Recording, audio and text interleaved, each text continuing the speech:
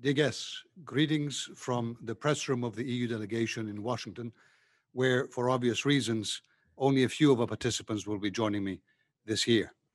Welcome to all of you who are following this event virtually from Europe, from the United States, and beyond.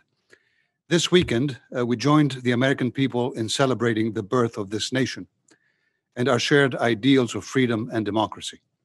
Today and tomorrow, we will be reaffirming our shared values and interests through a range of discussions at this year's EU Defense Washington Forum. It is my great honor to be launching this forum together with General John Allen, President of the Brookings Institution, who has had a distinguished military career and is a great friend of Europe. This forum will touch upon the consequences of COVID-19 on transatlantic defense policy, defense capabilities, operational deployments, and EU-NATO cooperation. We have seen how the emergence of a new virus can quickly lead to a global pandemic, generate a terrible death toll, and severely disrupt the world economy and our way of life. Security challenges have become even more urgent, complex, and global. They have been exacerbated by the risks of increased poverty and human suffering, while world leaders understandably focused on fighting the pandemic.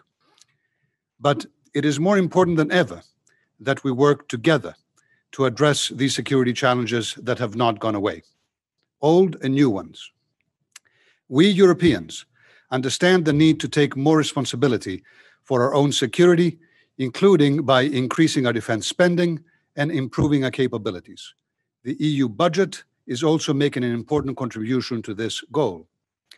We want to expand our role as a security provider and as a strong partner for the United States and other key allies while strengthening the European pillar of NATO. Our operations and missions support military training, counter-piracy, and UN arms embargo enforcement around the world. Examples include the recently launched Operation Irini and the EU training mission in Mali. I am really pleased that the new commander of EUTM Mali will speak at the forum later today. Europe is addressing security concerns related to 5G and the technological challenges posed by China, including through investment screening and enhanced 5G security protocols. And we are also boosting our response to disinformation and cyber threats. But some other security threats, dear friends, not perhaps as obvious at first glance, are equally pressing and important to address now. Contact tracing apps, health apps, they're all fundamentally important for our ability to open up our economies and our societies. But if mishandled, if used for wrong purposes, they could bring surveillance in our societies that we have seen never before. It is extremely important to understand that in a democracy, it is citizens who are supposed to be observing and judging the actions and the thoughts of their governments every day, not governments who are supposed to be observing and judging the thoughts and actions of the citizens. If we go there, we have flipped democracy on its head. So it is extremely important we work together to ensure that we set the right standards, human-centric, human rights-based, democracy-based for artificial intelligence in the decades to come. Now, also, dear friends, while this forum focuses on defense, we know that security includes much more than defense spending and military capabilities.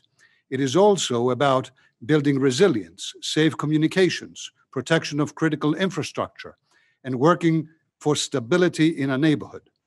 Security and development, in fact, go hand in hand. You cannot have one without the other.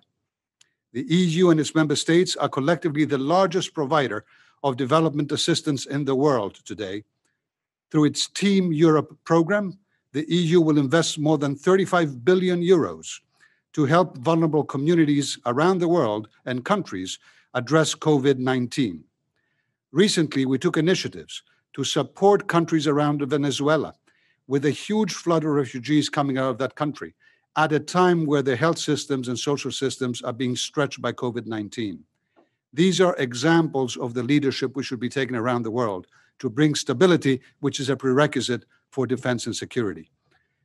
Now, crisis response, climate adaptation and mitigation, economic opportunities, respect for human rights, development, and humanitarian assistance all have an important role to play in enhancing stability and security that is sustainable. And as we celebrate the 75th anniversary of the UN Charter and the 70th anniversary of the EU itself, let me just say that the EU remains a fierce defender of diplomatically negotiated solutions to conflicts and a rules-based international order. Dear friends, to address these issues, we have brought together an impressive lineup of speakers and experts from both sides of the Atlantic. I'm grateful to all for their participation.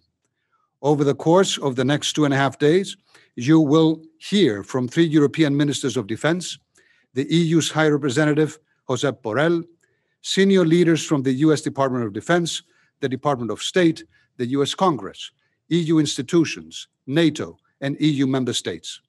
You will also hear from some of the best transatlantic security experts outside of government who play such an important role in upholding a unique partnership. So stay with us. Finally, I want to thank the Brookings Institution, in particular, General Allen, Tom Wright, Philippos Letsas, and everyone involved for partnering with my team on this flagship transatlantic event on security and defense. So, dear friends, with these opening words, let me now pass the floor to John. Thank you very much.